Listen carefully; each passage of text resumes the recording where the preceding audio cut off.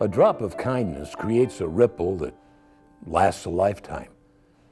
That one seemingly insignificant act can create a wave of good deeds that can affect thousands. In 1975, that first drop of kindness happened when the gift of life brought 5-year-old Grace Aguero from Uganda to New York for life-saving heart surgery. Rotarians, hospitals, doctors, nurses, and volunteers all banded together and gave of their time, talents, and resources to begin the gift of life. Their collective mission was simple: to save the life of a little girl.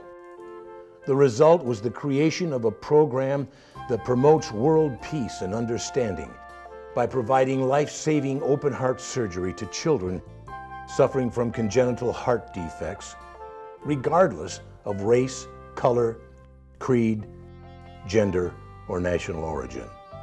One by one, the drops of kindness kept coming as a grassroots network of Rotary clubs, partner organizations, and ethnic volunteers kept working tirelessly to save the lives of hundreds more children. Children who had no place else to turn. So they turned to us, and we were there for them.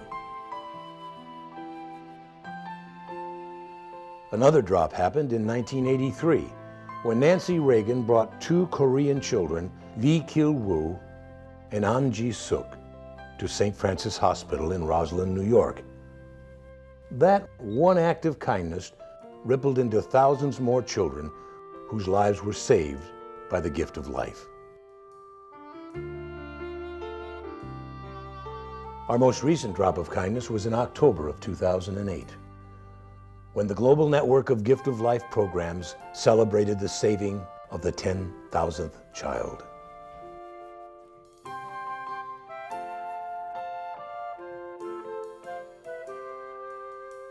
One by one, these acts of kindness are not only saving the lives of children, but also helping the community from which they came, developing goodwill, and bonds of friendship and trust.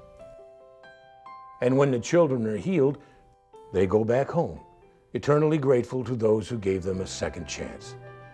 The scar on their chest is a constant reminder of the kindness extended to them by a stranger for no other reason than their need. These children and their families demonstrate their gratitude by giving back to their country and people. They become our network of ambassadors of peace. What began as one solitary act of kindness has blossomed into a worldwide mission of saving lives and promoting peace. Outstanding people have long been involved with Gift of Life because they recognize that anyone can make a difference, and it's up to each of us to try. As the late Danny Thomas said, that a child should die before its time is simply unacceptable. At Gift of Life, we're dedicated to saving the lives of children who cannot save themselves. Like Grace, there are thousands more sick and needy children who are looking for help. Without that help, their hearts will stop beating. The parents wait and pray for a miracle that will save their child's life. There are so many children like this child who wait with patient hope that someone hears their pleas. Their frail voices have to compete with the noise of this world, but their plea, however faint, is there, and it's real.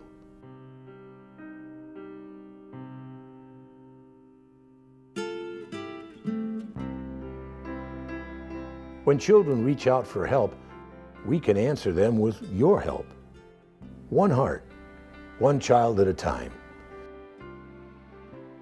It is the power of one single act of kindness, your act of kindness, that makes a difference.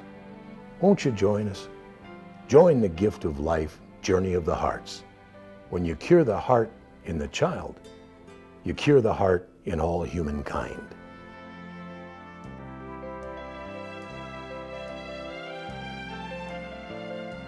My eyes have seen 30 years of sunrises and sunsets. Have seen my mom, dad, and family grow older for 30 years. I have gone to school, worked, and been with my friends. Lived life for 30 years because of you. No one could ever put into words what you have given me. Thank you, Rotarians, for giving us the gift of life.